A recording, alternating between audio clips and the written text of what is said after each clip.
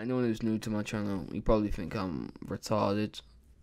To be fair, probably fucking am, but I'm still gonna upload this, and I'll probably watch it after I've slept, and I'll take it down and then redo it if I need to elaborate or whatever. But yeah, so I hope you enjoyed, and leave a like, subscribe, peace.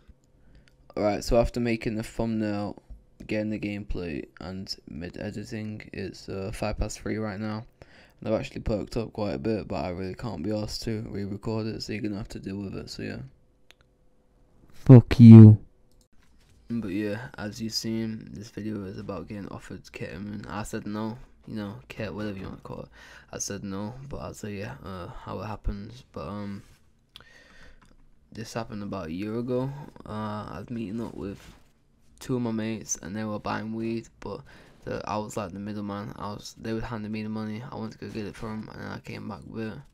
Taxed them up a little bit, not gonna lie, but oh well, fuck it. And it was a big ass fucking trek, really. I was on the bike at least, but I'll say I was biking for about half an hour just to go pick it up from him, and loads of it was uphill. But at the end I got to go downhill real quick, which was fucking amazing. I nearly died though, I'm not gonna lie. I nearly smashed into like two cars at different points. And basically it started off as a regular day. I was planning to meet up with them and just fuck about with them in town, not really buy out or pick up out. And then when I meet up, they come out of the blue saying, "Hey, can you if we give you the money for it, can you go get some shit?" And I'm like, yeah, probably. So that's what I do. I go set them up, I get the weed and that, and I go bring it back. And then I don't really go to a dealer. If I'm gonna go pick up weed, I get it from a mate, and he was with one of his mates. We're all schoolmates, so I know him from that. So I know everyone that he's with usually.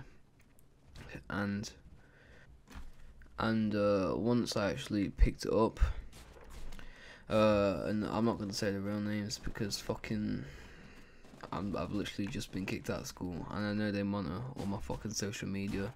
They've got some fake ass account looking at my Instagram. I'm pretty sure they've got something on my Snapchat. I won't be surprised if they've got some shit on my YouTube, because I don't really hide my social media, so yeah, I won't be surprised if they've got everything I have. But they were the person he was with, which is sort of a friend of mine, but I don't really talk to him. Said, "Oh, do you want to buy some stuff?" And he pulled out a little tin with a little baggie, and I was like, I didn't really know what ket was at that time, and plus I need to limit myself to weed because, you know, it's not really a drug, is it? It's seen as one, but I don't see it as one, so I limit myself to weed. Never done pills, never done ket, never done note. And I'm like, "Oh shit, what's that?" Said, "That's a gram of ketamine, 60 quid." And I'm like, right, I don't know if that's a good deal or not. I don't take ket, never done it.